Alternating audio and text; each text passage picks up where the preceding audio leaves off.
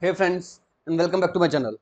This video is all about fixing the issue with Valorant WAN 9005 error. This version of Vanguard requires TPM version 2.0 and UEFI complaint firmware in order to use VBS.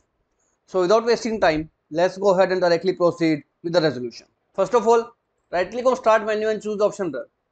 Type here MS Info 32 and then hit the enter key. Here you need to press the B key to find the BIOS mode. In BIOS mode, it must be UEFI.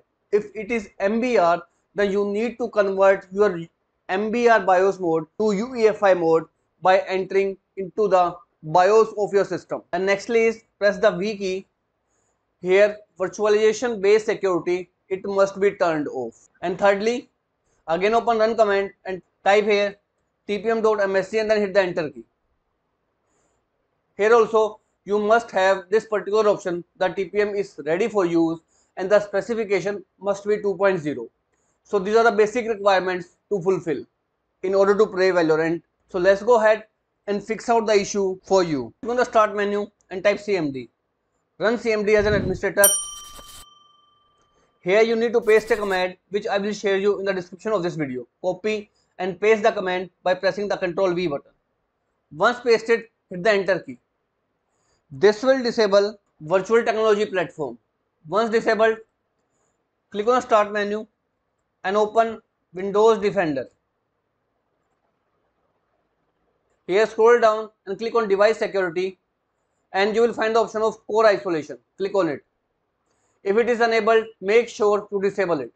Once you disable memory integrity, as it is saying, you must restart your system. So go ahead, restart your PC and then launch the game to fix out the issue of WAN 9005 error. Now if this method failed to work out and your BIOS mode is MBR, you need to convert MBR to UEFI. To do so, I have a tutorial. Use this tutorial to convert MBR to GPT. Once converted your disk, your system will restart and directly enter into the BIOS mode. In BIOS mode, you need to change your BIOS mode from MBR to UEFI. Here are different BIOS keys for different manufacturers. Once you restart your system, you need to press the corresponding key to enter into the BIOS mode. For example, for Dell laptop, you need to press the F2 key or F12 key. As soon as you restart your system, you need to keep on tapping that particular key until you enter into the BIOS mode of your system. After entering into the BIOS menu, first of all, under the boot tab, you will find the option of UEFI mode. Go ahead, hit the enter key and using the up and down arrow keys, select UEFI.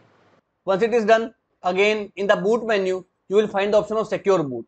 Again hit the enter key and choose the enable to enable the secure boot.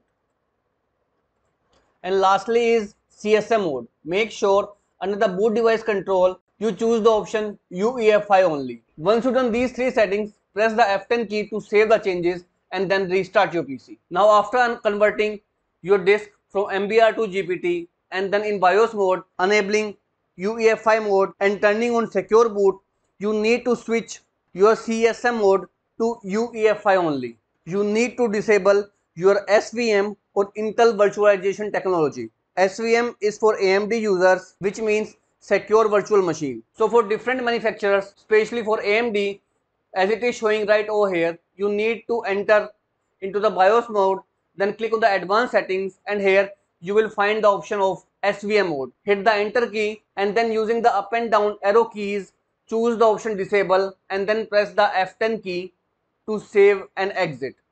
For Intel users, they simply head over to BIOS menu, advanced mode. Sometimes it may found in the overclocking tab and then advanced CPU configuration and then you will find the option of SVM mode.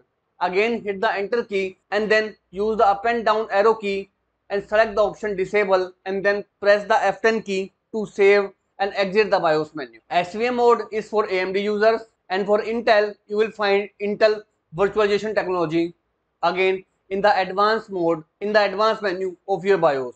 So make sure you disable Intel virtualization technology or SVM for AMD users. Once it is done, restart your system and then launch the Valorant and this will completely fix out the issue of WAN 9005 error.